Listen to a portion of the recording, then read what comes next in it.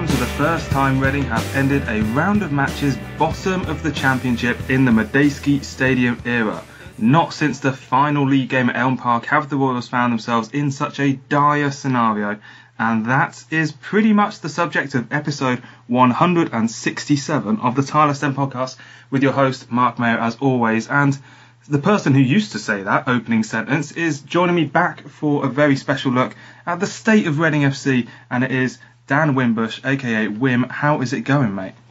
Mark, hello. It is a delight to be back. Been listening in for the past season, done a sterling job of holding down the fort. I'm glad to see you've let me back in. I thought I'd hop over the fence and sneak back in through the cat flap and do a little cameo. Well, thanks very much for joining us. I know you've been having all sorts of fun with the club recently and welcoming a new person into your family as well has no doubt been a fantastic rollercoaster ride. But the rollercoaster ride of Reading, I'm not sure if it really has the highs anymore. It just kind of drops you out the trap door of the floor at the moment, isn't it? Yeah, I'm not going to suggest that this is your fault, but when I did hand over the podcast to you, everything was reasonably okay. I don't know what's happened since, but look, there's no disguising it. It's been fairly miserable. There's been the odd high in there, but it's tough. It is really tough to be a Reading fan at the moment. But, we'll get into much more of this later on. But sometimes you have to go through these absolutely dire times to enjoy the good ones. And hopefully the good ones will be around the corner again soon. Yeah, well, you don't get to pick as a fan exactly when those come up, and exactly. And we'll kind of change around the show's format because we want to get into really the nitty-gritty of how Reading FC is looking. Mailbag is going to kind of be interspersed with everything. We'll kick off with a bit of a recap, and then we'll get into the pub chat and really delve into what is going on at Reading FC at this moment in time. So without further ado, let's kick on then and talk about Reading 1, Sheffield Wednesday 2. View from the Tilehurst End, recapping this week's Championship action. So Dan, we came off the back of a 2-0 defeat to Watford in the Carabao Cup. Not really going to have too many complaints about that. It was a pretty by the numbers performance for both teams, and it came out with the result that you probably would expect against a team near the bottom of the Championship compared to near the top of the Premier League. So moving on to Sheffield Wednesday, and I always like to start with how the team is announced, and we had sort of John Daddy Bodvarsson who ruled out through a sort of sudden injury. Chris Gunter got put back into the team, right back. Andy Yadom shoved over to left back, which he did okay against Watford.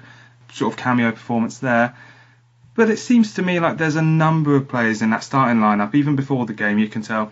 For me, it's Yaku Mete, Sonny Aluko, Leandro Bacuna, perhaps Sam Baldock, perhaps David Myler. Feels like every team sheet getting announced at the moment, there's a lot of players being carried in that. A lot of passengers who are just kind of there because perhaps there's no one to replace them.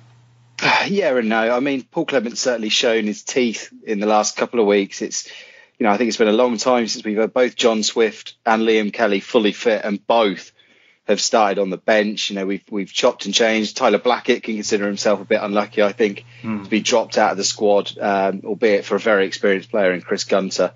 So it's one of those scenarios where I don't know if people are being carried.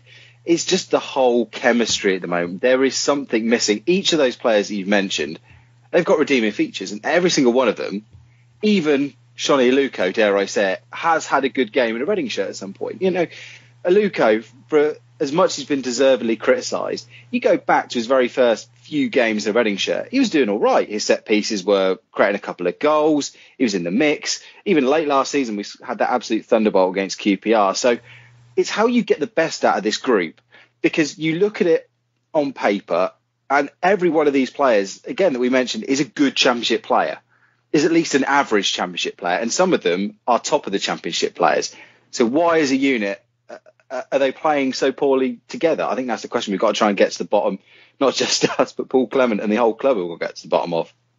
Certainly that is the case. And for me, it made me think then, as you talked about Aluko's QPR goal, it's the lack of a catalyst. It's the lack of someone to sort of move the ball into dangerous areas with precision. And Swift and Kelly, I think Paul Clement tried as hard as he could to get them both into the team at the start of the season. And it's the fact that they're not in the team shows that he's really had to work out a new way of playing. And playing David Myler and Leandro Bacuna away at Aston Villa, for example, is, pretty legitimate, because you know that Aston Villa are going to play in a certain way. You're probably going to be on the back foot.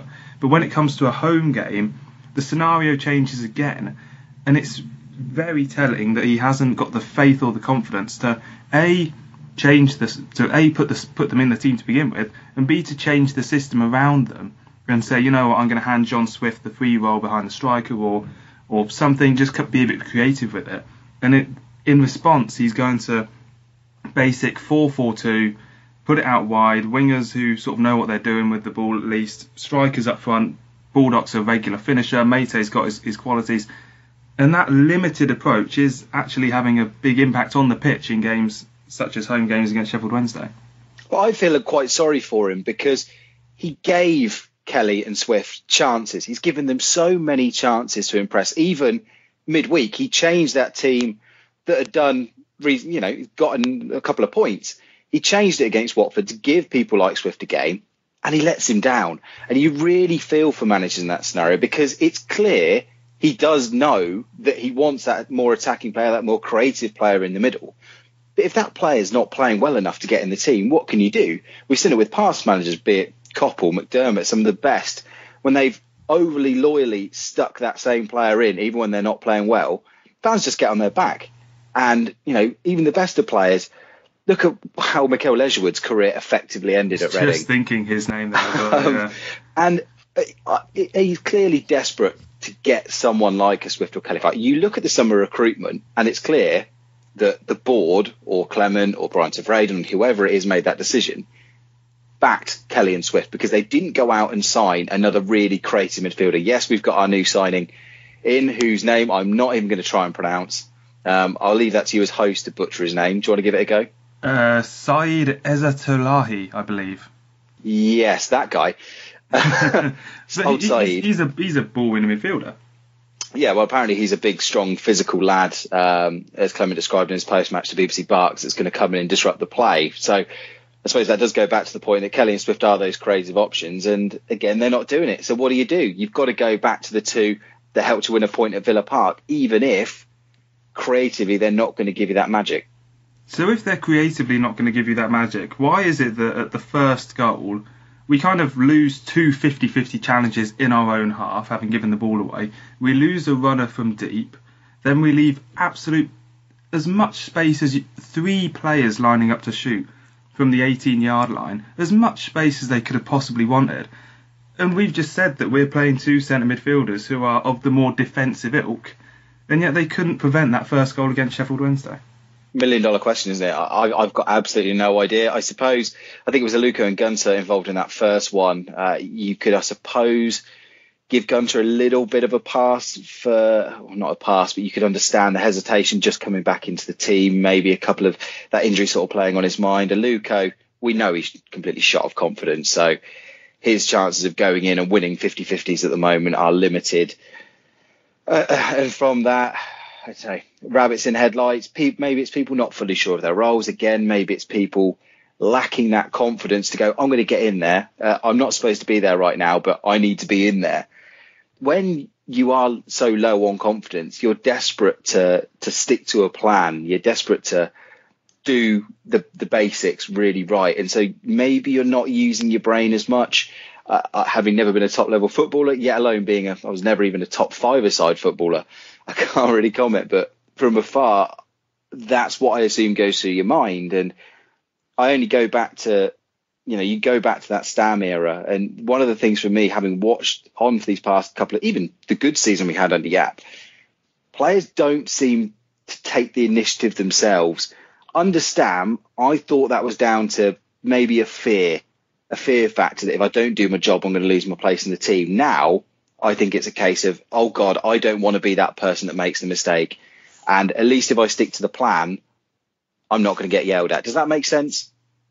I can see where you're coming from in the sense that it's the blame game that shifts around. Are you blamed because you're the one that did too much or the one that did too little? And exactly. I think players at the moment are perhaps being scared of doing too much, and that's reflected in the fact we're playing a very basic 4-4-2.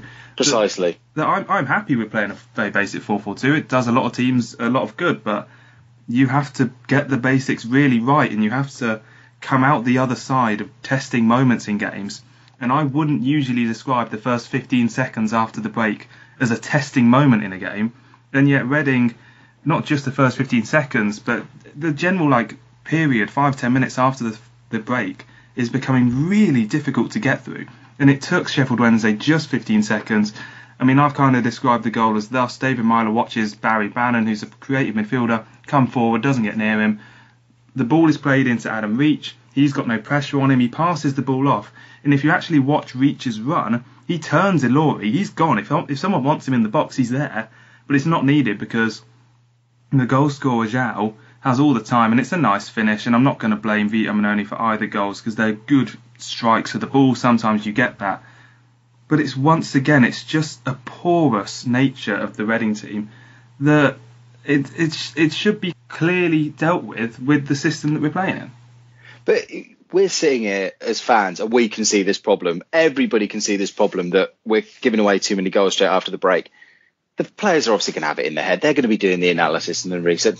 And sometimes it's that negativity equals negativity. The slight hesitation, oh God, I know we've got to keep it tight. So what am I doing? And that sort of overanalyzing things.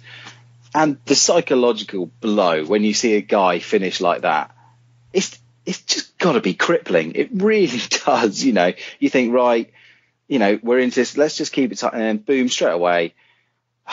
Again, it's not particularly defensible, but I'm starting to feel quite sorry for this team because you go back and some of the comments you see on social media at the moment are so ridiculous. I'm going to use it ridiculously harsh. The people that accuse the players of not trying, I don't think are watching the right game because I look at that and I see every single person trying. I do see a lot of people completely out of confidence, but I see a lot of people damn well trying. And you look at the chase and the heart and the fight they gave it when we were 2-1 down, when they were free, because that was the only time in the game where they felt free to completely go for it, I think. And they had that little bit of confidence from the goal. And if Reading played like that, the way they did in the last 15, 20 minutes, every game for the championship season, yeah, they would probably lose a lot because they get caught a lot on the break, but they would go and win quite a few games. They would get themselves into leads. And hopefully, I just hope that they take that and Clement shows them that last 20 minutes rather than worrying too much about all the cock-ups before that. Get them to watch that last 20 minutes. Get them to listen to how the crowd got behind them because that's all fans want to see. Well, I think certainly that it is kind of 2-0 football in a sense, but he certainly had it against Watford as well. The last 10 minutes against Watford, Liam Kelly in particular had a great chance. And as I mentioned before, we're going to sort of merge the mailbag into everything this week. And Ryan Jeffrey sent in the question saying, was selling George Evans the wrong decision? The 2 goals we conceded on Saturday showed we have no one protecting the defensive line who was roughly where they should be, but the midfield couldn't offer protection, possibly due to lack of mobility or lack of concentration. I mean, I'm not going to say that Leandro Bacuna or David Myler have a particular lack of mobility, lack of concentration. No, I kind of agree with. George Evans, when we were criticising the Reading team of last year, conceding pretty much the same sort of goals we're conceding now, not tracking runners, not being particularly aware of the players around them, George Evans, I think, was as guilty as anyone. So I'm not particularly sure that he would have, remedied the situation single-handedly. I completely agree. I've said you go back and listen to the shows. When I was on the podcast before, George Evans is a very good 6 out of 10 player. You know what you're going to get from George Evans. And yeah, can he do a job in front of the defence? Sure. But he's not going to do that much better a job than a David Myler who's on form, a Bacuna that's on form, a Dave Edwards when he comes back fit. But you can't go and carry all these players. Clement said, I've got 30 players. And he said, that's too many. You can't just keep them all just in case all these players don't find form, because he was still realistically 3rd or 4th choice down the pecking order. Reading needs to get away from signing players that are just okay, that are just there.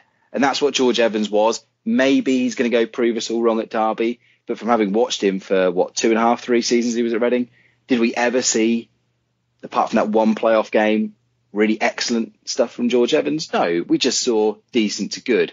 So selling him, especially when the club comes in with a money offer for him, was a no-brainer. So I can't say that's the wrong decision at all. It's not just because if George Evans was here doesn't mean he's going to play any better. than the players that are currently off form at the moment. And I certainly think in terms of an overall package, I don't think George Evans offers any more than, as I said, if you get a Myler on form, if you get a Bacuna on form, if you get Dave Edwards back or so on, or a new signing. No, but that's the thing. I'm not sure that George Evans is, if we're talking about someone who's going to sort of shake up players, and maybe it's a bit simplistic to say that we need leaders and those sort of things are going to change things.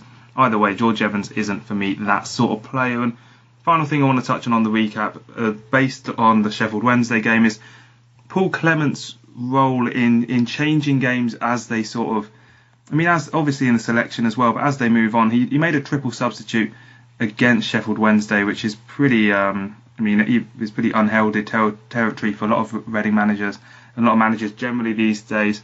He talks with conviction to the media, which I like, but there are sort of no results. And just touching on his selection again, there's very few academy players getting a chance, and it seems like it's obvious that he's not going to be able to settle on the best team when no one's playing well, but it's kind of difficult to get a grip on what he wants his team to look like as much as anything else.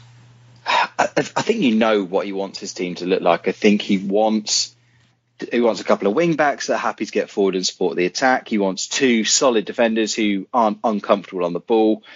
He wants a good creative midfielder alongside a sort of stopper or destroyer, two decent wingers, and he wants to form a partnership with two players up front. He keeps, as Reading managers have been, it seems, for the last 4 or 5 years, keeps getting unlucky with injuries, suspensions, unavailabilities. We can dissect the decision of whether Blackett should have come into the team or not, but I don't think those are the sort of little decisions that are costing us games at the moment. You've got to try and find a team that you have that confidence in and that is fulfilling all the roles and fulfilling your tactical plan. And obviously he saw Chris Gunter and down to the right, or when he switched him over to the left, as someone that was going to be more able to do that than Tyler Blackett. And I think if you do look in isolation, who would you rather have? Yedem and Gunter, or Yedem and Blackett? I think most fans would say Gunter. You want Gunter in the team and you want Yedem because he's done nothing wrong and he's probably been our player of the season so far. So, yeah, in terms of academy players, that is a tricky one because I certainly don't get to see the under-23s. Very few fans do, but Paul Clement presumably does. His coaches presumably do. And if there's nobody stepping up, he can't just pick them. There's obviously something that's not, you look at an Omar Richards who's now been overlooked, or, other people have been picked ahead of him by two different managers. And that's always the acid test for me. You can always sort of tell when, okay, maybe one manager. But we saw this with Dom Samuel, didn't we, Mark? We looked for years and fans were saying, why isn't Dom Samuel in the team? Why isn't Dom Samuel in the team? After McDermott gave him that one game at Sunderland, Dom Samuel comes into the team and everyone goes, that's why Dom Samuel wasn't in the team. So I'm not saying that's the case for every player in the academy. But without that, then you don't know. I mean, I'm happy to reach that conclusion. That's why he's not in the team. But you need to get to that. Yeah, but you need to get there, don't you? Well, by that argument, put me up front and then prove that I'm not a good striker. Do you know what I mean? Obviously, probably too extreme an example. Although I do, I do think I could get myself. Actually, I can't get myself around the box very well. I could stay in the box. You gave me a chair or something. You look at these players and you have to base it on what you see. And if he's looking at these under-23s, and I cannot believe that Clement is sitting there watching these academy players in training, watching them in under-23 games. He saw a few of them in pre-season. I can't believe that there is a player there that he's not picking if they could do a job, especially with the form we're in, because he knows that fans and everyone would give academy players a lot more leeway. There's got to be a good reason for it.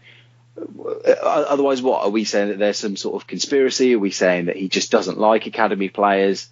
I'm as disappointed as anyone that we're not seeing this conveyor belt come through from the academy. But if you haven't got the players available to you, what can you do? Well, we'll touch on the academy in a bit more depth, but I think I'd probably end this bit by saying that for me at the moment, it's the case that we are so desperate for wins that is the the catalyst of stopping the academy coming through. And any team, you know, Paul Clement comes from Chelsea. If Chelsea gave a manager 5 years and said, you know what, we don't need to win the Premier League for the next 3, then they'd probably have their best academy in the country, who probably produced 5 or 6 first-team players. But in the similar state, the owners want promotion, and the reality is that we're having to battle relegation. Those two factors aren't conducive to saying, you know what, it's 3 years, go and play Omar Richards every week. And Omar Richards, he's 5th choice left-back now, isn't he? He's behind Blackett, Yadom, Gunter and Obita in reality terms. So it's hard to see where he'll get back into the team, and maybe it's he's had a loan move. He's had 10 first team starts. So we've got now the best part of, what is that, you know, best part of 12, 13, 14 hours of football that you can judge and Richards on. And you know, again, maybe he will come good in the future. But there are very few right now that are screaming, get that guy in the team. Because I think if there were, and it was even close, I think they would be in the team right now, because, as I said, he's given the senior players a go round, and everyone's on their second and third chances already. So it just, to me, seems that either he doesn't think they're ready yet, or that the talent is not just there. I mean, and I wouldn't like to say which one it is, because I don't get to see them enough. No, hopefully we'll get some answers to that as we move forward then over the season, and hopefully we will be in that position, that kind of sweet spot. Not that sweet, but still decent enough compared to where we are at the moment, where we're not too worried about promotion or relegation, where we can start blooding some of these youngsters and finding out exactly how good they are. And as I say, the academy will be one of the topics that comes up in the pub chat, which is coming up now as we deliver our State of Reading FC address. The Tilehurst End Podcast, by Reading fans, for Reading fans. I was reading in the Metro this morning, Dan, about a new show that the journalist Jeremy Vine is hosting, and I'm not going to say the channel, because there's certainly other channels and better channels available, but I was kind of intrigued by the fact that the tagline for this was that he's going to tear the news apart and find out what the heck is going on. And what I want us to do now is tear Reading FC apart and find out what the heck is going on. And my opening Sounds like Christmas. My opening question to you is, what is the point of Reading FC at this moment in time? To make my Saturday afternoons miserable, it seems. The point of Reading Football Club at the moment should be building a base to get this football club into the Premier League and grow from there. You talk to anybody and you say Reading Football Club has a tremendous amount of potential. You look at the catchment area we're in, the sort of affluent area as well of fans, and we've got a pedigree and a history. You know, we take 40,000 odd to Wembley every time we get there. So this club has massive potential. What the point of it is, I don't think anybody's sitting there saying Reading FC is going to be a tremendous business anytime soon. I don't think very few football clubs ever turn into massive, great big financial money makers. So I don't think we're looking at it like that. But we are looking at a team that has a potential and has a pedigree and a fairly recent history of being a Premier League side. And that is the point. That should be the point. The other point seems to be that these owners and the previous owners before them, or at least some part of that previous ownership group, decided that they want Reading Football Club to play an attractive, possession-based football style. So that's it. Play that style, get in the Premier League, and hopefully win the fans back. That would be, from afar, what I see the point of Reading being.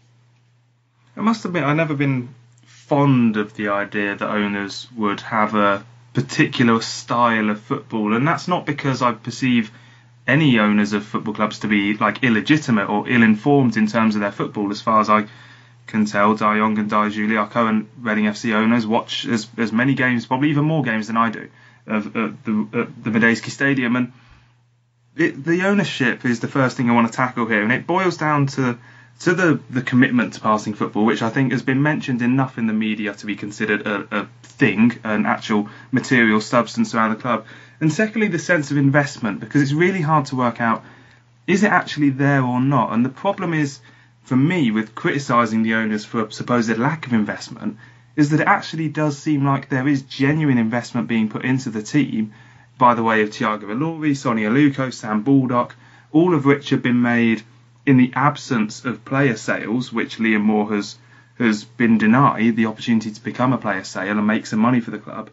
So if there is investment, And, this commitment to passing football is kind of, it's neither here nor there in a large sense, and it's very difficult to get a grasp of. How do you criticise the owners of this club? I think the only criticism you can make of them is about who they have entrusted to make decisions on various areas, whether that is on the commercial side, whether it's on the playing side, whether it's in the sort of management side of things. Because like you say, the investment's there. So I'm not going to have any of this, they're not putting money into the club. There's progress being made on the training ground. There is clearly, as you say, money being put into the squad, not just in terms of transfer fee, but more importantly, wages.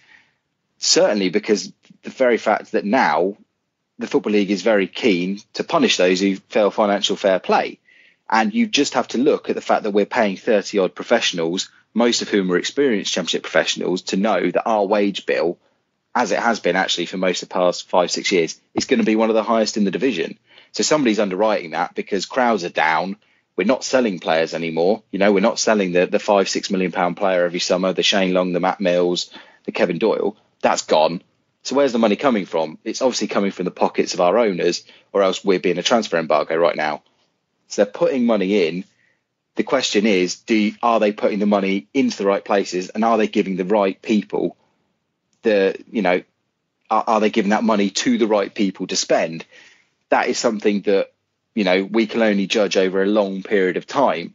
I'm not going to sit here and call out anyone in particular. So I'm not going to say it's Ron Gourlay's fault. They shouldn't have appointed him. It's not, it's Brian Tavraden's fault. It's Paul Clement's fault. It's X, Y, and Z's fault. I don't know, because for all we know, Mark, it's the owners themselves who are saying, go and sign this player who turns out to be not what they hope, or we're not going to sign this player, X and Y. So it's, I tweeted after the game on Saturday, I don't think it's fair to blame any one party in this. I think because that way it lets somebody else hide. If we go and say, it's all Ron Gourlay's fault, or it's all Paul Clement's fault, then that lets the other people shy away from their responsibility. So certainly I think the owners are supporting the football club, but then it's the question of, does that need refining? Do they need to readdress where that money is going?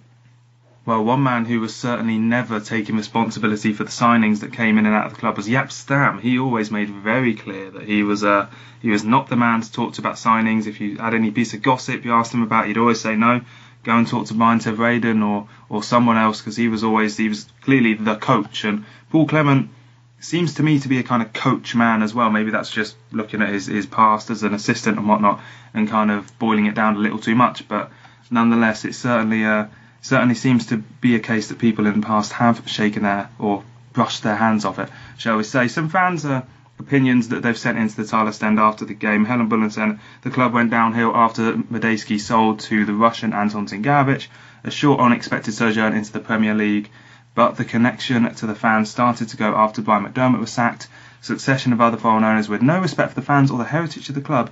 They're all in it for the money and what they can squeeze out of a former rubbish dump on RG2, perhaps referencing the fact that the former Thai owners of the club still, I believe, have the Royal Elm Park finger in that particular pie for around the stadium. Laura Royal said that my main concern is where are the owners and what are their intentions. Club feels directionless, no connection with the higher management, such as Ron Gourlay. Clement has not done anything to convince me either way at the moment.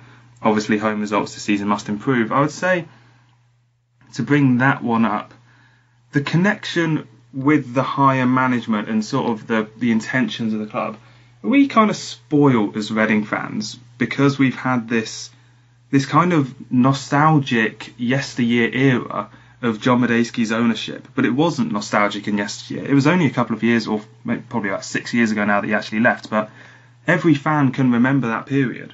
So it was kind of an old-fashioned period. Certainly now it's an old-fashioned period of ownership. And yet, because it was so recent, we perhaps as Reading fans, we think that it's the norm. Yeah, look, we're right to look back nostalgically at Sir John's reign, because it was the best period the football club has ever had. And historically, it was the dream scenario. You had the local businessman with the town at heart who was just happy to hand over his money to get the club, as successful as could be. We saw it with, Sir Jack Hayward down at Wolves. We saw it with Jack Walker at Blackburn. Modern comparison would be, a Steve Gibson or even a Sheikh Mansour at Man City. That's the dream. That's what anybody wants, is this figure that is happy to pump constant money into the club but not get too involved, and let the manager and or a director of football partnership get on with it. And we had that with the pillars that were Sir John, Nick Hammond and Steve Coppell, and then Brian McDermott. Dream scenario. It wasn't all great under John Medeski. You look at the failure that was the Tommy Burns experiment, and the early seasons of strife at the Mad Stad. So, Sir John didn't always get it right. I think he's admitted readily on many occasions that he's not a football man. He puts his trust in other people, and sometimes that trust wasn't rewarded. What we've had now, and you look at what Helen said, has the club gone downhill since Anton Zagarevic took over? Well, yeah, absolutely, because we've been on a steady downhill climb ever since, albeit we were in that amazing position of being a couple of penalty kicks away from the Premier League, and maybe this isn't a conversation we're having at all, but I think you look infrastructure wise, the club doesn't seem too much worse off. In fact, if this training ground development goes ahead, we're actually doing quite well. The stadium is still looking nice and shiny. As you said, we're signing players, we're spending more than ever before on footballers. So in a lot of ways, the club is actually going forward. But again, I go back to, has the money been spent in the right place? Have the right decisions been taken? And just based solely on what's happening on the pitch at the moment would lead you to say no.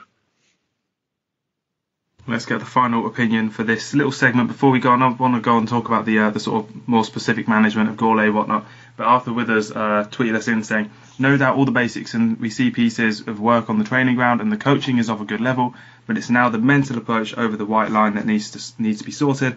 I do not hold Clement responsible, for he is the wrong manager at the wrong time.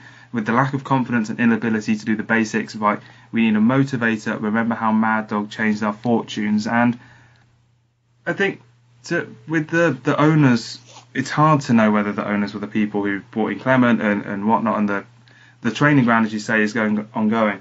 Between now and the end of the season, taking the results and off the pitch or on the pitch to put it to one side, what do you want to see the owners do?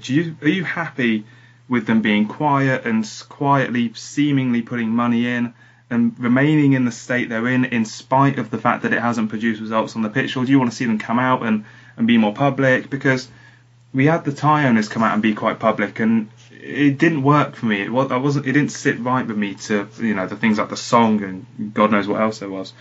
But the Chinese owners aren't like that. Do you want that to change, or are you satisfied? Well, look, you're damned if you do, you're damned if you don't, because look at Zagarevic. He said all of the right things, didn't he? He was front and centre at the director's box. He was talking up Elm Park and this and that and the other. And we know what happened there. With the Thai owners, you hinted on it. We had Lady Sassima, bless her, and her song and things like that. And, being on the pitch and all that jazz, that didn't go well. Then Tiger came in, and I sat in a meeting with Tiger, not just myself. There was a group of fans. And he said all the right things. He taught such a good game. He talked about players that he was watching and this, that and the other. And that he's gone off and he's trying to work his magic at Oxford now. On the other hand, you get the silent owners like we've had now, and people aren't happy either. I think they need to make a little bit more of a public show. And I think Ron Gourlay did an interview over the summer sort of saying, look, it would make my job easier if the owners came out a little bit more and spoke to the fans. But look, if they don't want to do that, I don't think them speaking to us in public is making the blindest bit of difference. It was hinted on by, Loyal Royal talking about the connection with the higher management. That's what matters.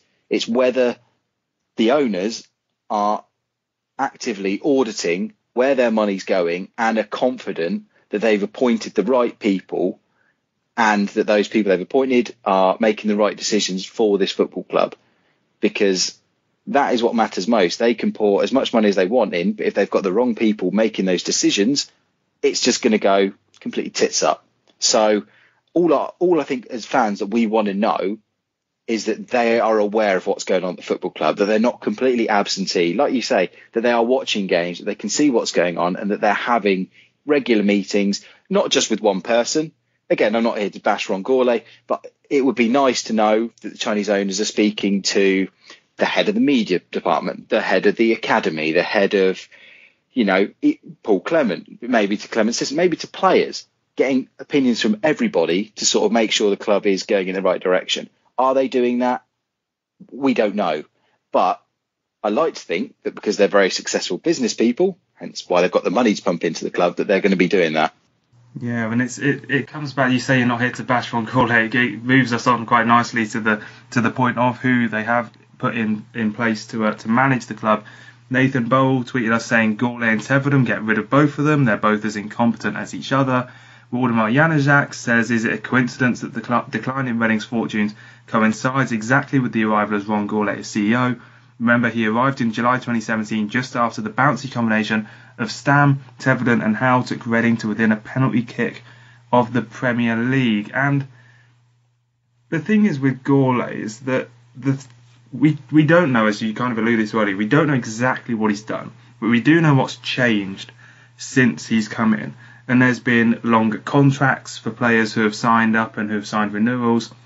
The kind of random signings from all over the place, however, has continued. And for me, this surely must be a Tevedem policy, because it didn't happen before him and it has continued amid Gourlay, or in spite of Gourlay, you could say. Our signings from which is the cause of the upper management, as far as I can tell, it's so much hit and miss for me. It seems like there's very poor contacts being utilised by whoever's signing players. Obviously, Ezra Talahi, the Iranian midfielder, could turn out to be the best signing in the world.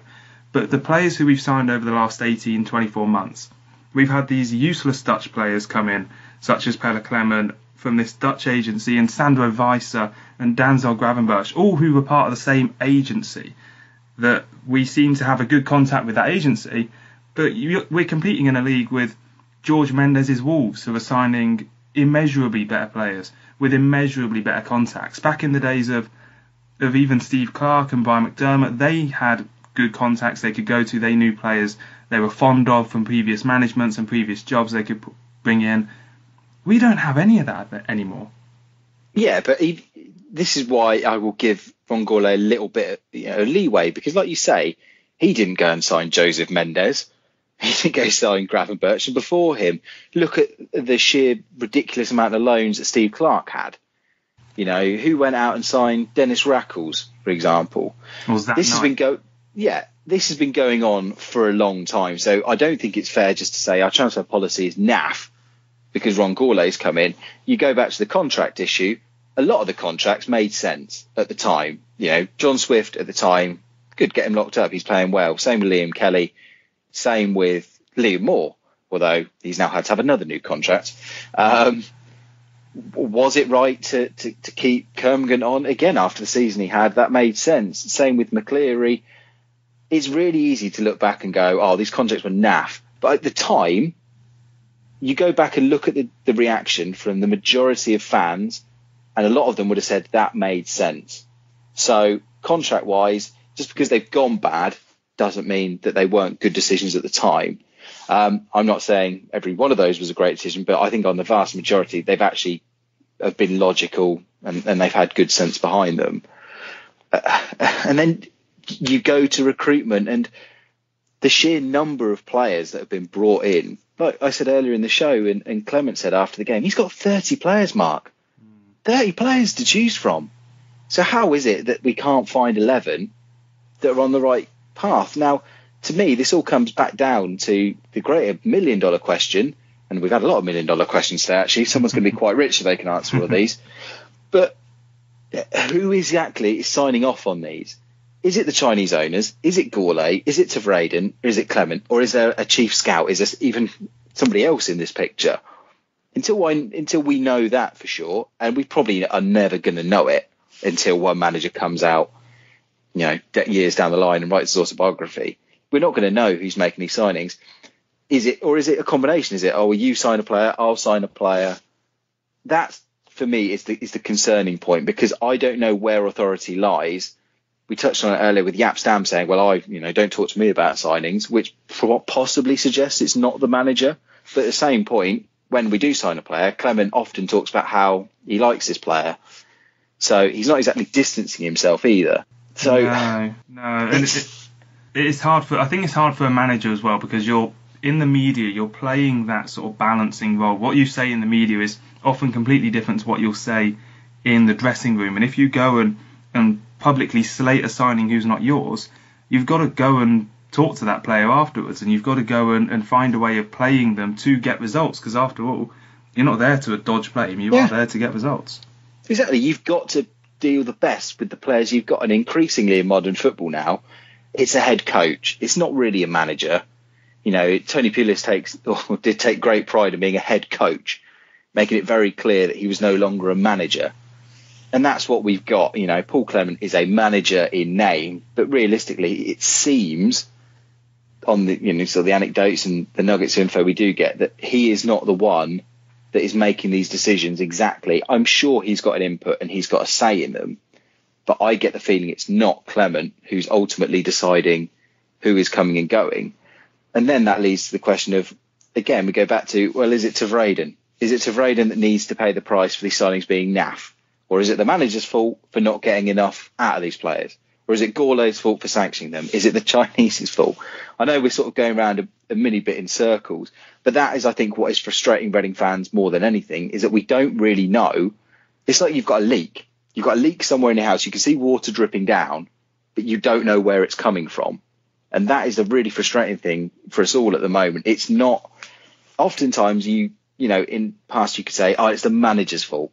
He's not getting the most out. Oh, it's the chairman's fault. He's not putting his hand in his pocket. And this scenario, I don't know about you, but I have no idea who to really sit there and go, it's your fault. I think that's kind of summed up as well in what Guy J has sent to us. He says that he thinks it's unfair people blaming Clement. We were rubbish before he came in.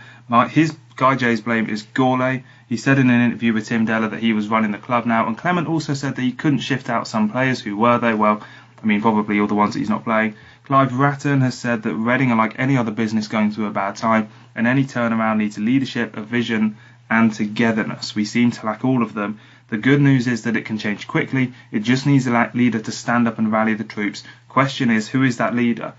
And we'll move on to the academy in a short while, but the final question I want to have on this is, you can answer it yes or no if you really want before, and because it'll kind of mean sacking two people. But if I offered you the chance to now refresh and remove Gourlay and Tveraden and say, you know what, maybe you were doing some good things, but we just need a refreshment of faces running the club, would you take that?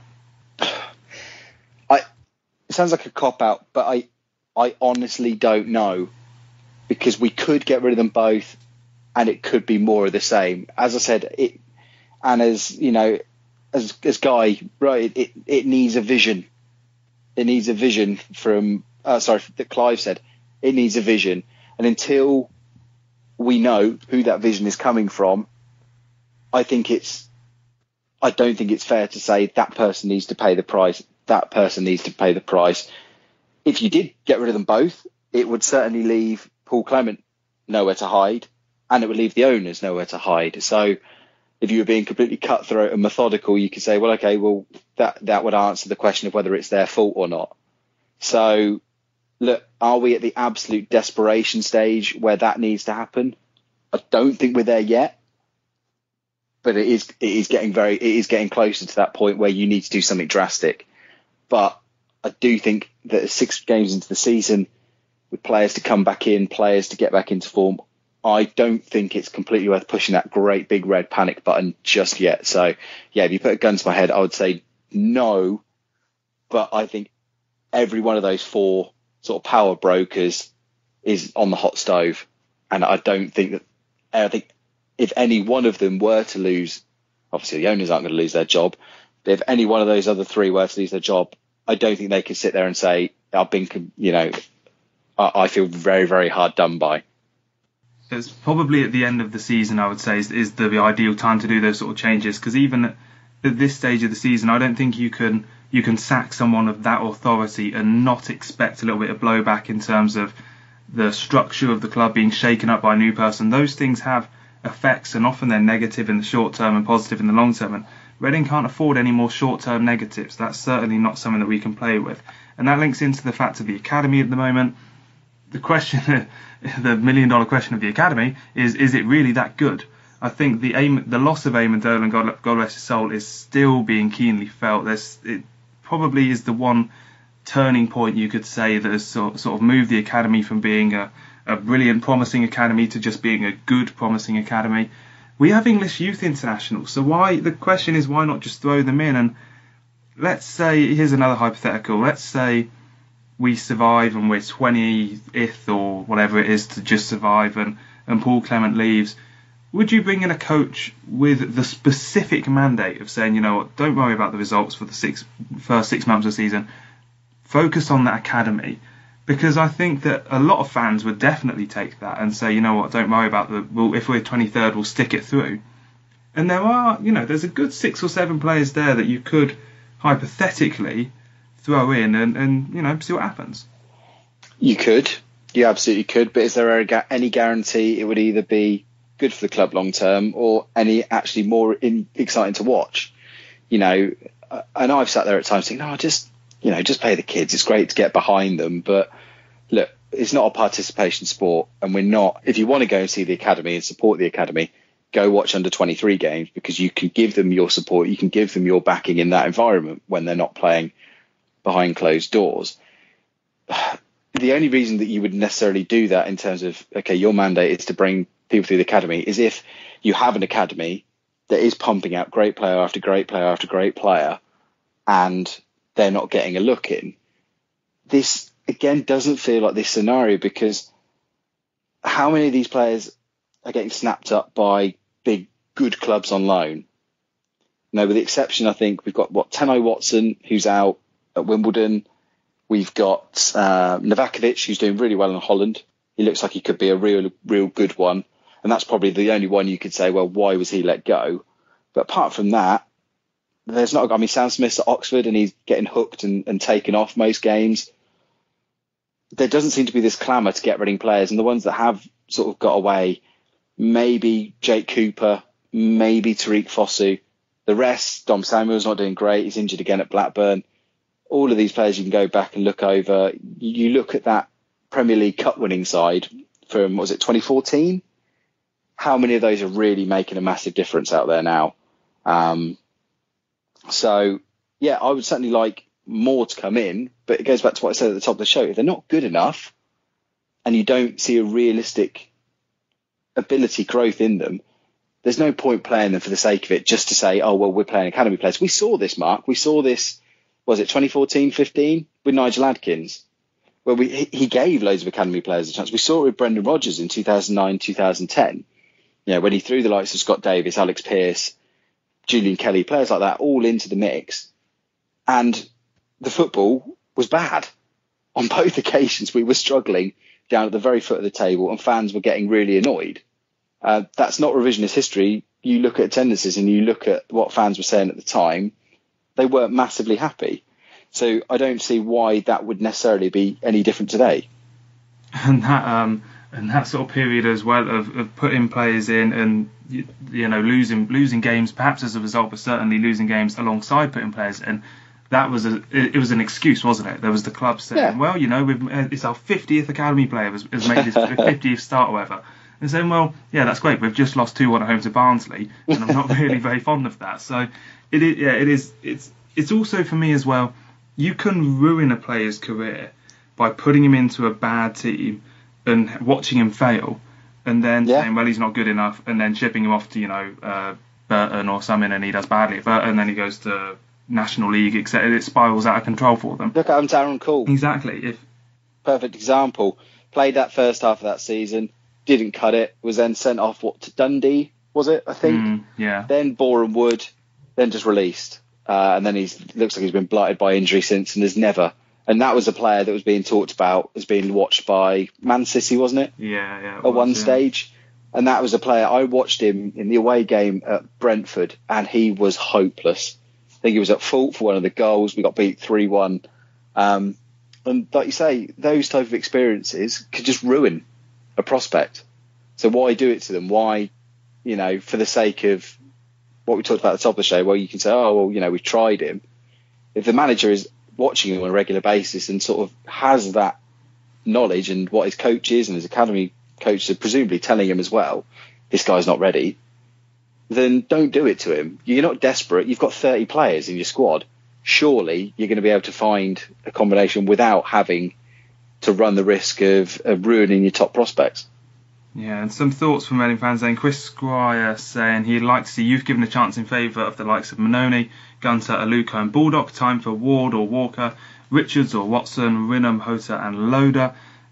As you just said, then Dan, those Mannone, Gunter, Aluko and Baldock, you've paid over £10 million, over £15 million probably for those players, and shoving them out for players who have played maybe 10 first-team appearances. It's not necessarily the route to victory on paper, at least. We obviously know that theory and results are very different. Tom Harris-Smith said, any idea if we have a recall option on Novakovic's loan, the same way Southampton have one for Sims in January? We don't know that, or I don't know that.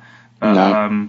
It's certainly something to keep an eye on, because he is scoring goals in the Dutch top flight, and that is something that you cannot overlook. And I don't think the club would be stupid enough to overlook it either. Hopefully we'll see Novakovic given a chance at Reading in the next 6 or 12 months. Thomas says A.D. Williams said he thought that the problem wasn't a lack of effort or desire on the part of the players, but a lack of quality. Do you agree? I think there is a lack of quality, there's no doubt about that. And with the academy question, quality isn't necessarily the thing that you get when you bring academy players into the team. I think that someone like Danny Loader has a lot of quality in him, given that he's playing for England's youth teams, but you tend to, when you bring academy players in, you tend to do it to bring in a bit more effort, a bit more ruggedness to your team, perhaps players that are going to run harder and pick themselves up for 3 games a week a little bit better. That's not necessarily what Reading are lacking at the moment. Yeah, and look, I'm not bashing these young players, but there is such a massive step up and difference in quality, even playing international youth level football. I think Dom Samuel played youth international football. You go back in time, Nathan Tyson did the same. Reading have had lots of people. I think, do you remember, was it Jack Mills? I think he used to play for England under 19s. Or was he another Joseph Mills? Angus MacDonald did as well, I think. Lots of these players. MacDonald's actually a good story because he's someone that's risen back up through the ranks. But Reading have had a lot of youth international players over there. Zach Jules, I think, was off playing for Scotland under 21s. All these players, but making that step up is massive. And I don't think we could have had Shane Long, Kevin Doyle, Dave Kitson up front for us on Saturday, and that wouldn't have made the difference. Striker's not going to make the massive difference, so I don't see why throwing Danny Loader in. We saw it with Sam Smith last season. Plenty of heart, but ultimately, if you're not getting the chances, or you're only getting one chance a game, you're soon just going to get yourself into a rut. And again, is that going to be more detrimental to your development? Ward or Walker for a goalkeeper, I certainly think either one could come in for Mannone. Again, I don't think Mannone has done badly, but he's not doing amazingly. And are Richards and Watson going to do any better? Well, Richards has had a chance already this season, hasn't done brilliantly. Turner Watson's already out on loan. Hopefully, he has a good first 6 months of the season. And like Novakovic, you could sit there in January, like we did with Michael Hector. Michael Hector went off and had that great first half of the season at Aberdeen, didn't he? And we got him back in January and did really well. So hopefully, with Novakovic and Watson, if they do, and Sam Smith, if they all perform well, January's the time to get them back in. As far as Tom said with his question about AD, I said it earlier in the show, I do think there is plenty of effort going in. It's just quality and finding that right combo. And on the quality front, the last question before we move away from the academy is from Dave M, and he says, is Liam Kelly the new Hal Robson-Kanu? Got ability but cannot recognise when he's clearly out of form and doesn't adapt, just carries on trying the same stuff such as pointless flicks, comes across as lacking intelligence and maturity, like Hal Robson-Kanu thinks he is better than he is and gives just as boring an interview, which is a unique complaint about a player, I'll certainly admit, and I'm not going to argue with it too much. But the Kelly, I'm not going to start renaming the Hal Robson-Kanu Underachievement Award the Liam Kelly Underachievement Award anytime soon. But I mean, that is kind of Liam Kelly. The thing is with me, he did come from nowhere. He certainly wasn't one of those players like, oh yeah, he's going to be fantastic, like Aaron Cool, part of the same generation of player. Completely different expectations about them and completely different career paths, perhaps as a result. But Liam Kelly comes across as a player, I do agree in the sense that doesn't recognise the flow of the game, doesn't have that ability to know when to try something different, doesn't say, you know what, my passing sideways hasn't worked for 60 minutes. Maybe I should get into the box and stuff. And it's indicative of a player who was brought up in a certain style, and goes back to the old ownership saying that we play a certain way.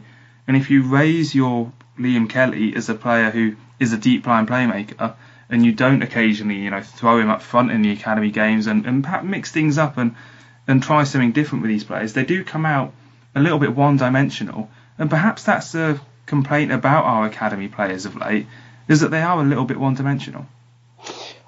I'll dispute that with Kelly. I think the game that I always point to for Liam is you look at that Bristol City away game where we came from 2-0 down to win 3-2.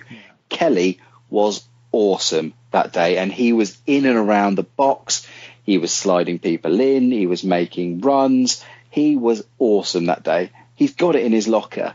I go back to what I said about Stam, and I just wonder if he had this drilled into him so much that you've got to retain possession, you've got to keep the ball moving, that again, he's afraid to step out of that box.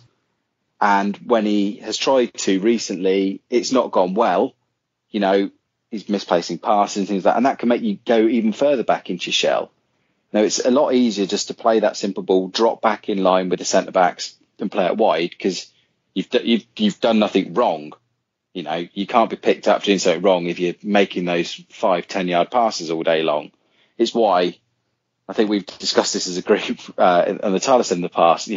That central defensive midfielder can often look great because they just sit there playing pass.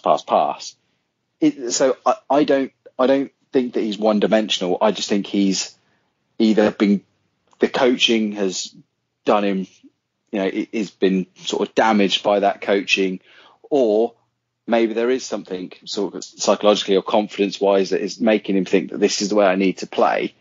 He's not a busted flush yet. He's not completely done. But again, as I was talking about with some of the upper management, he's on increasingly borrowed time. The clock is ticking now on Liam Kelly. He's lost that tag of completely inexperienced young player. He's now got to say, like you said, he's got to prove he can adapt, because otherwise he will end up like Hal Robson-Kanu. But as much as we bash Hal Robson-Kanu, this is a man that's had a career playing regularly in the Championship and the Premier League and international football. So Wales again, icon was how Ryan Giggs referred to him the other day, wasn't it? Absolutely, yeah, and he scored a couple of goals this season. Liam Kelly would give anything to be an English and or Irish icon. Yeah, don't knock. And it's funny, I named the Hal Robson-Kanu award after him. And if Liam Kelly does get that award named after him, and the thing I always said with Hal was that the whole reason he got that award named after him is because he could be really good. We didn't name that award because Hal Robson-Kanu was total crap. We named it after him because we'd seen him play brilliantly and he just wasn't matching those standards. Liam's got to avoid the same trappings. Whether he can do that at Reading Football Club, I don't know, because it seems that his chances are running out. I really, really hope, though, that he does sort of rediscover that form we saw in the Bristol City game and at times during that first season, because he's got the ability in his locker.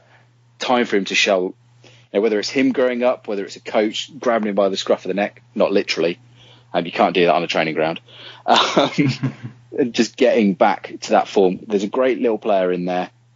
Hopefully we'll see it flourish. Hopefully, and seeing it flourish, we're almost there for seeing through the state of Reading FC. There's only a couple more points that I want to bring up, and the next one is the fan base, and there is dropping attendances, as we all know at the moment, despite the club doing ticket prices. They're okay at the moment. Club 1871 is good, but it's kind of limited if the team is crap. The dropping attendances, for me, when it comes to the fan base of Reading, I have long worried and feared whether we are doomed to be hit by being a town of immigrants. And I don't mean immigrants as in those bloody Eastern Europeans coming over here. They're not the problem at all. It's because we have a lot of immigrants natively and obviously otherwise as well. And I'm a child of inward immigrants, as it were, English people who weren't born in Reading and therefore don't have the same local identity. And I think in places such as Newcastle, Leeds and perhaps Liverpool, Glasgow, etc., you have a much bigger population of people who have lived in that city or town for generations, and Reading doesn't have that. So I kind of worry as a team and as a town, are we doomed to be a town of people who don't support the local team? No, I don't think so. I think it all just comes down to the product that's being served up. We've seen when Reading have been doing well, when they've got to the Premier League, that they've been turning. Literally, I got turned away. I remember in the 2005-06 season getting turned away. Coming back from uni and not having a season ticket, I got turned away. And we've seen that 40,000 people go to Wembley to watch Reading. If the club is successful, if they're playing good football, people will come. Young people will, and kids will want to come and watch Reading because they're doing well. Call them what you like, call them fickle, call them plastics, but that makes up the vast majority of where these teams are getting their big attendances from.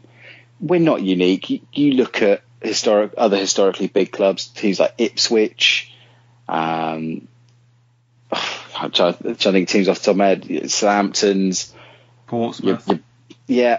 When times are down, the fans drop, because those casual fans who are coming for the entertainment and for the glory and the buzz aren't interested. And it does take a special kind of fan to see your team through thick and thin, because, you wouldn't go and sit through, loads of awful films. If every film that was coming out in the cinema was awful, you would soon stop going to the cinema. If you kept going to the same restaurant and it was bad week after week, you'd stop going to that restaurant, and more people wouldn't be coming to that restaurant because you wouldn't be saying good things. But if Reading are winning week in, week out, suddenly that mate who, only puts his Reading shirt on for Wembley is interested in coming because he thinks he's going to be entertained, or she's going to be entertained and get to see a good night. Right now, I couldn't sell a Reading game to my wife. I couldn't sell a Reading game to anybody, because I know that if they see it, they're not going to want to come back. So it's a bad time. No, it's a bad time to introduce people to the product. What the club are really trying hard to do, and I'll give them massive amount of credit for it, is they are doing their very best to make everything that is in their control enjoyable. They're doing the fan zone. They're doing Club 1871. They're doing, ticket prices are being kept low. They're doing everything they can. The social media presence. They're trying to create as good a buzz as they possibly can. But ultimately, I said, it's like a restaurant. You could have the nicest seats in the world, the nicest waiter, the friendliest thing, the best music and everything in the world. But if the food you're serving up is bad, that's what people are coming to see. So I don't think I do take your point. I don't think it helps the fact that there's not a massive history of Reading fans. You don't have to go back very far, just over 20 years, and Reading were getting 7,000 to 9,000 fans. I think we're doing quite well to sit here when we talk about 14,000 being low, because back in even Division 1 days at Elm Park, 7,000 wasn't uncommon for a second tier game. So, the transient fan and the lack of history doesn't help us, but I don't think that you can sit there and go, oh, well, yeah, that's the reason why the fans aren't turning up every week. Well, I think Reading is always going to be a case of, like a lot of, perhaps it's a bit naive to say it's just bottom football, but Reading are going to be a lot of people's second teams nowadays. And when you have such easy access to being an Arsenal fan and you can watch all the games, exactly. Being a Reading fan isn't necessarily going to be your priority. And you say it might be the game you go actually physically go and watch because you're local to it, because you can't go and pay £700 or £1,000 for an Arsenal season ticket. But that's the nature of it, and that's a unique sort of problem that the Reading are going to have to deal with. It's as big as we could do an entire show on this, Mark. It's the instant gratification supporting that big team. You support an Arsenal, Chelsea, Liverpool, you're going to get success at some point. You're not going to have to wait too long for it. You support Reading, and a lot of the times it's going to be a chore, because we're not a team with a massive budget. We're not a team that have historically won trophies. And in the society we live in at the moment, it's harder than ever to tell people, well, you just got to stick through the bad times and you'll get to the good. So that's never going to help any club. You look at clubs up and down the country. You have to create something special. You have to create a buzz. Look at Huddersfield. You look at Huddersfield crowd 10 years ago, it's dead. Suddenly they get this bounce and they get this buzz and this hype of trying to get to the Premier League for the first time in donkey's years, and everybody's a fan. Same with Palace after years in the doldrums. Stoke. It's the same, everyone. It's completely cyclical. I guarantee you, Reading start winning games, crowds will start picking up. And if we went on the sort of run that we had in 2005, 2006, this isn't even a conversation point. No, and let's move it on then, because the other thing I want to talk about being a Reading fan these days is, compared to the sheer wealth of information, etc., that goes on for being an Arsenal Man United fan, is it harder to be a Reading fan now? Because in the last few years, we've seen local media, I would say, completely not to their own fault. It's the nature of the media that we're in at the moment. It's kind of being torn up. You know, Get Reading's obviously not a newspaper anymore. They're shedding staff more than they're recruiting staff. The club is also the club is very picky about what it does. I know that your project with the club has obviously been on hiatus for this season, because the general answer from a lot of football clubs these days, and certainly from Reading, is no rather than yes. And the transfer gossip, and I always think that the transfer gossip is such an integral part to following a football team at, you know, your lunchtime break in at work or something.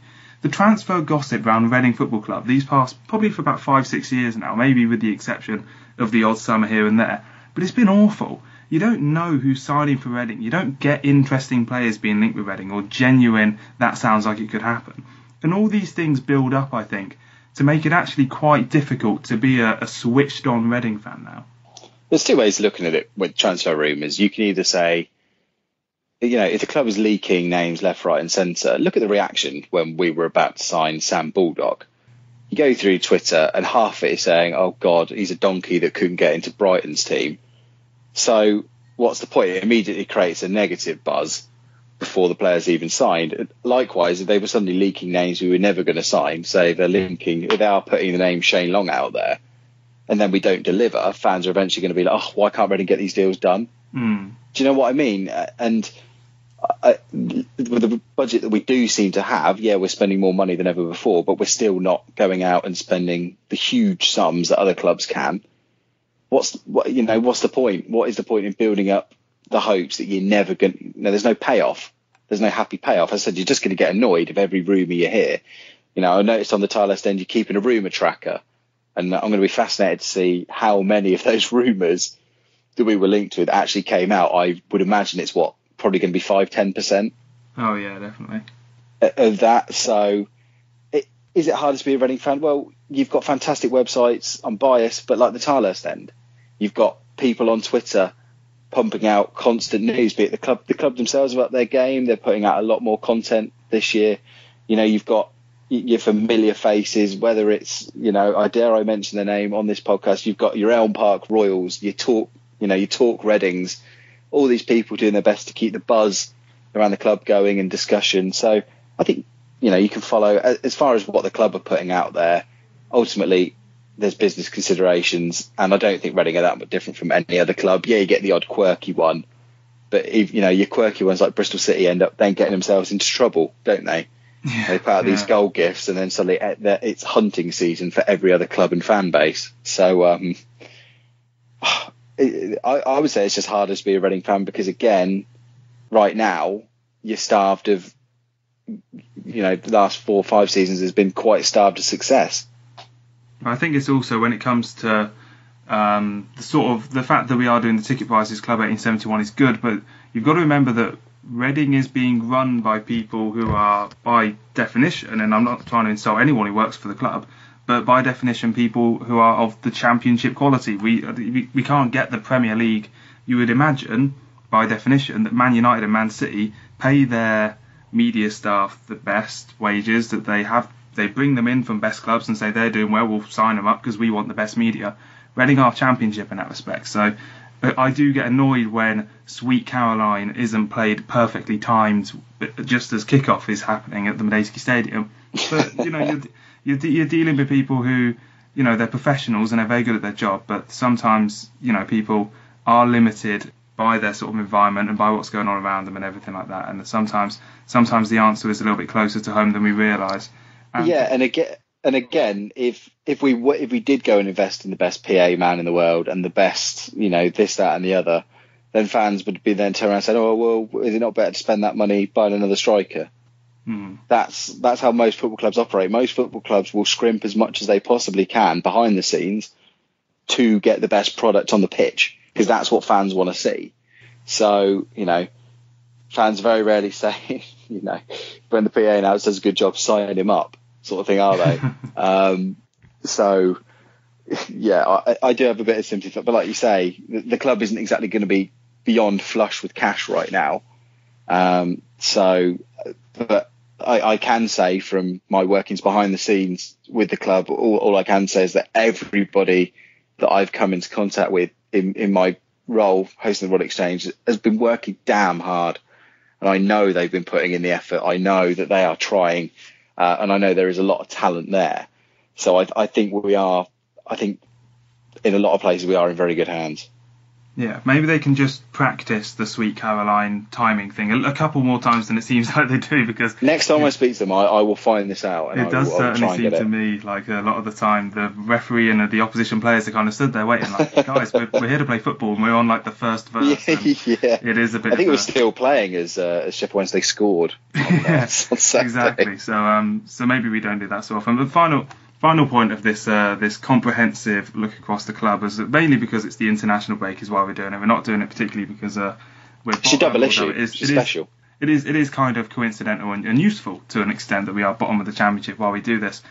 But the sense that I know some fans are of the opinion that a relegation would not be the worst thing in the world. AMAC has tweeted us saying, what would relegation really mean for Reading and how many of this squad could cut it in League One?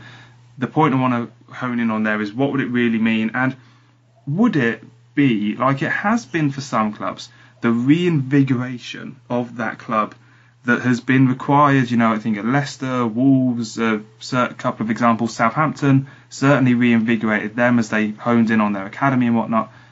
Is it too big a risk to rely on it being a reinvigoration? Do you think that it could actually work?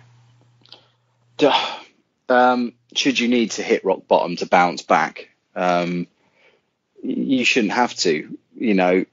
Is it the only way Reading are going to build momentum back up? Hopefully not. Would it be the worst thing in the world? Look, from a fan's point of view, probably not. You're going to see a slightly lower quality of football across the board, but you're going to have interesting new away days, have interesting new visitors. Just going to be something fresh. We're probably going to be in a promotion race. You certainly hope so. So that would be quite exciting. But then, if everything went well, a year from then, you'd be back in the same situation, except you would have a smaller budget, you would have less championship quality players because you would have had to colour load from the squad, and you would probably be fighting against. Look at Wigan. Wigan came up, straight back down. Most of the teams that go up do go straight back down, or are in the mix. Your Barnsleys of this world. Would Reading be any different? There's no guarantee that we would. And for all of your Wolveses and your Leicesters, you've got your Bradfords, you've got your Swindons, you've got your Lutons, your Oxfords, these teams that have been in around. Stockport. You talk about the Elm Park era. I remember Stockport being a championship side, and now what are they? Are they still in the Conference North still now? Or did they sneak back into the National League? Grimsby as well, Aldershot, Yeovil. Dropping all the way out of the league. Yeah, there is nothing to say that Reading, it would be a guaranteed great time.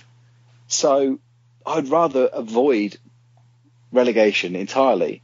But in terms of would it be the worst thing in the world?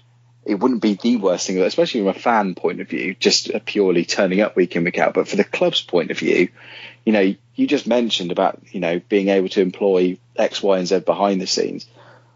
You'd be looking at a massive cull because, again, financial fair play restrictions are even worse. You'd have to pay. You've got 30 professionals on your books now. How many people are going to be begging to take those players off your hands if they get relegated? So there's no guarantee that you'd be able to sweep the decks. And there's no guarantee that those players would want to play really well in League One. So this club really needs to avoid relegation. I really, as much as it is romantic, and I sometimes mind just off thinking, would it be bad? Cold light of day, yeah, it would be. It would be bad, and we need to avoid it. Yeah, my opinion on the relegation thing is that when you're a fan who, I think my first serious season of watching Reading was the first season after we got promoted out of League One. So having never seen it, there is that temptation to sort of say, oh, what would happen? But the thing is, I mean, I would, even if it meant all that you said, and we did get a promotion season out of League One, I would still kind of think that from a selfish fan point of view, it'd probably just about be worth it to have that season, to, you know, get the relegation out of the way, have that season of promotion, maybe a Wembley win or something like that. To have that, if you offer me a playoff final, maybe I'd take it. Yeah. Yeah, it would just be worth it. But the thing is that you can talk to fans of Coventry, you can talk to fans of Portsmouth, you can talk to a lot of fans who probably thought with real justification that they're too big for where they were going. Bradford is another one. Think, you know what, we're too good for this, and we'll rightfully regain our Look place. how long it took Sheffield United to get back up. Exactly, and it is football. There is no guarantee one way or another that you'll have great success, or obviously that you'll keep falling. And I often think about, you know, the question, where is rock bottom for Reading? And the question for that is, the answer for that rather, is insolvency and being AFC Reading in the Conference South Evo Stick Premier Division tier. Like, that's where it is. You don't get to League Two and someone says, oh no, that's it, you'll stop now, that's fine, we'll keep you there for 5 years and you can rebuild. It's very difficult to reverse these sort of things, and you know, with hindsight, a drop out and an immediate rise would be okay, I think, just about, but that's not certainly what you can get. And we'll move on then. We'll have a quick break and move on to the final part of the show and talk about where we go from here in the immediate future, and talk about what will happen after the international break and exactly whether that relegation thing is going to become any more real in the next few games. Get social with the boys. Find them on Twitter at the Tilehurst End and facebook.com/the Tilehurst End. Right, back into the present day then, and the question is, where is the next result coming from? Reading, after the international break, go to Preston. They then have Norwich and Hull at home. And going on the road to Preston, it's not a place that I can ever really imagine Reading winning. I think we won there in 2005 and we picked up the odd point there every now and then. The only thing that I can think of us getting a result at Preston is the sense that, kind of like last year, when there's too much pressure at home, we might have an actual okay chance of succeeding on the road. Yeah, I mean, we went up to Blackburn not expecting very much and should have won that game. Same with Villa, we went up there and got a point, albeit possibly less deserved, but we still went and did it. I remember us winning actually at Preston under Brendan Rodgers in 2000. I think Kebe went and scored a great goal in similar unexpected circumstances. So I think the one thing you can say is that the squad has hit rock bottom in terms of where it has been recently. The only way is really up. I don't really see much way down. And you say that, then we get beat 6-0. Well, yeah, famous last words from me. But you actually look at the performances all season, and none of them have been horrific. None of them have been where you think we've been totally outclassed by this side. Oh, we had no chance of winning at all. Every game, I think I'm right in saying we've lost every game we've either drawn it or lost it by one goal, which is actually a good sign. We're not getting blown away. We're not getting taken apart, and we're keeping ourselves in games. So do I expect us to go and win this game? No, but I certainly would back us to get at least a point, and a win would be a far from surprising outcome.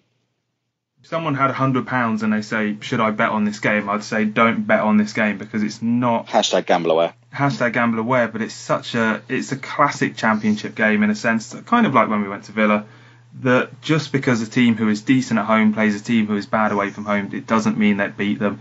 And I know that for a fact because I've seen Reading, who are good at home, lose plenty of games to teams who are bad away from home over the years. And I think if, let's say, that's a draw or loss, which is certainly how the bookies would sort of see it, Norwich and Hull at home afterwards, and say we get 0 wins from those 3 games, is that Paul Clement gone, or is that Paul Clement seriously the question being asked of him going? Because I think if we, draw 1 and lose 2 of those 3 games, there is going to be a serious onus on Paul Clement's future.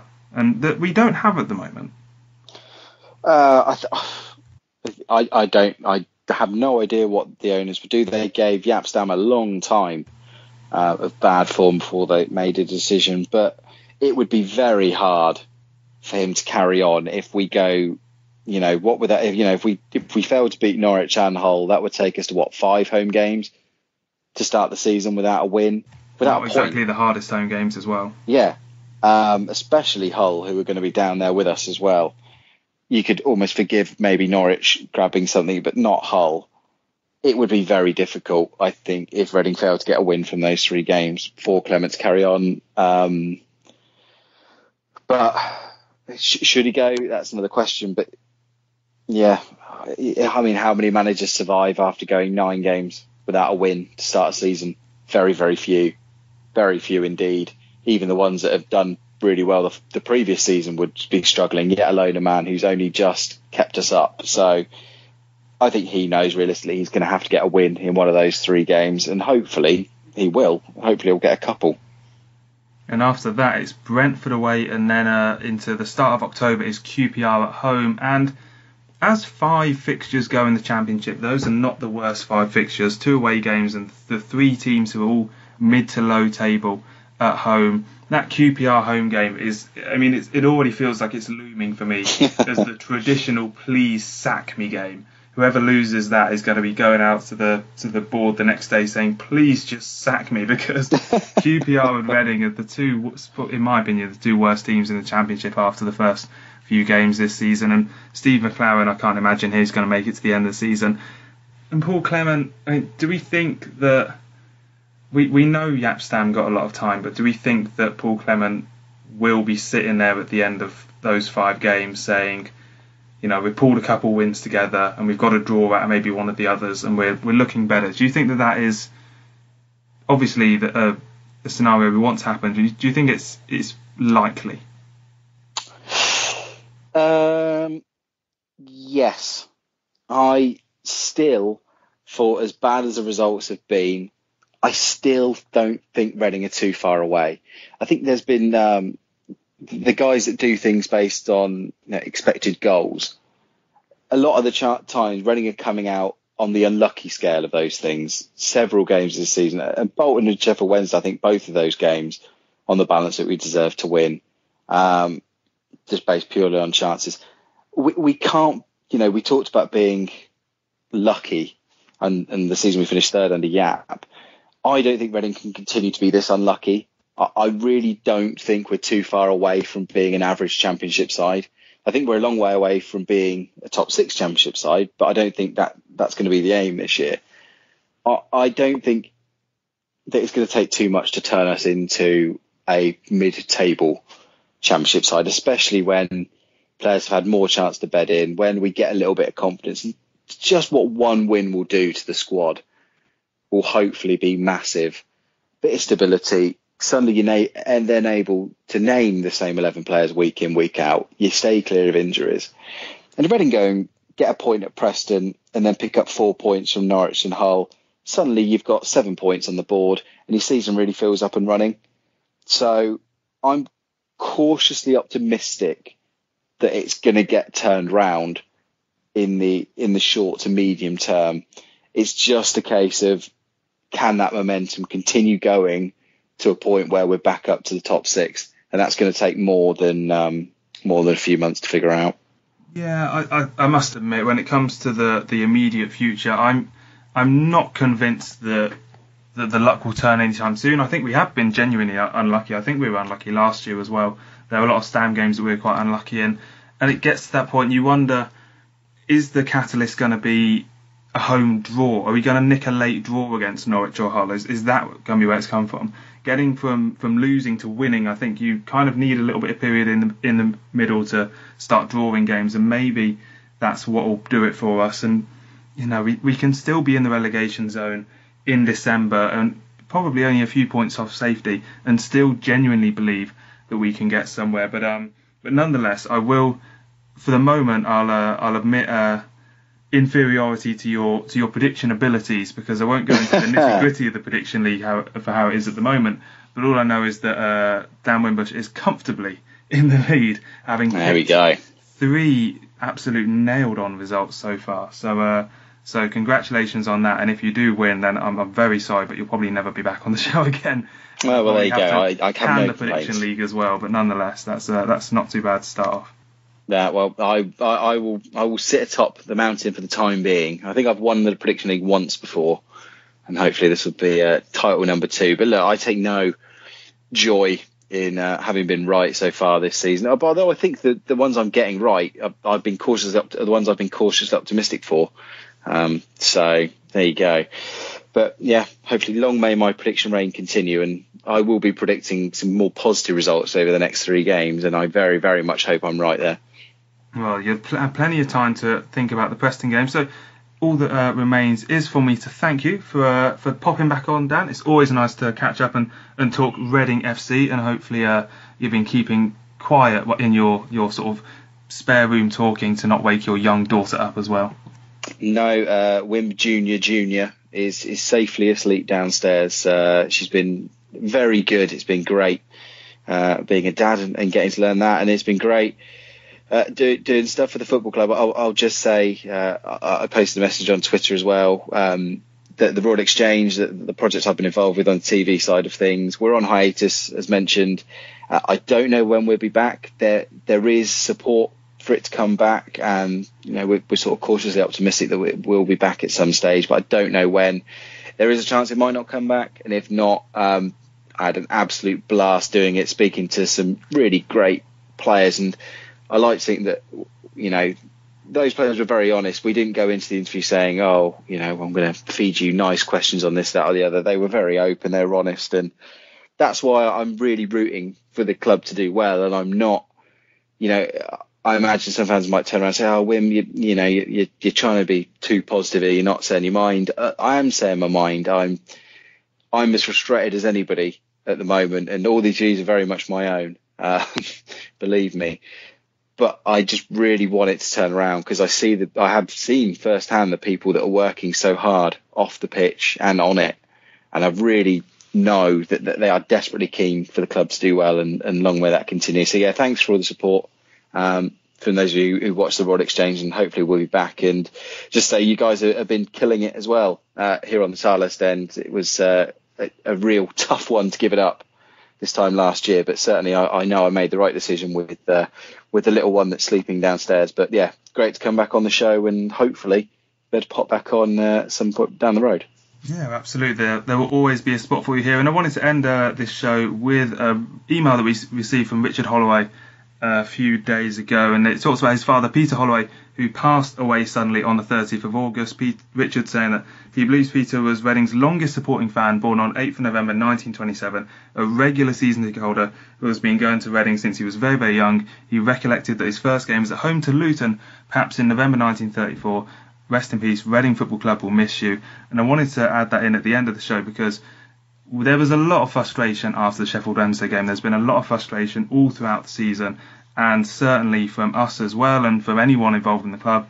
And it's nice now, I think, that we have the international break. I think it's come at a good time for Reading.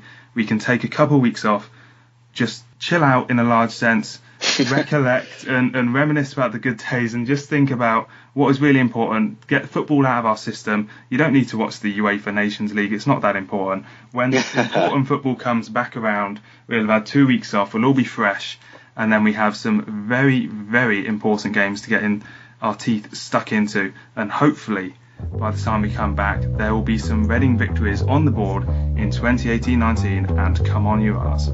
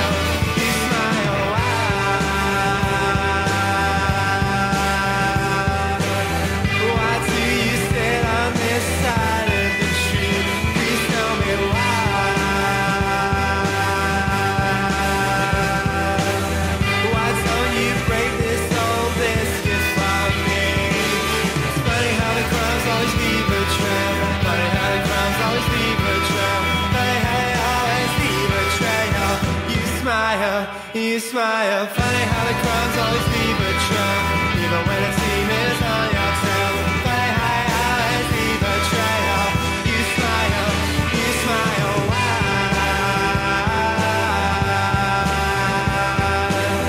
Why do you sit on this side of the street? Please tell me why. Why don't you break this old biscuit for me? Break this biscuit for me.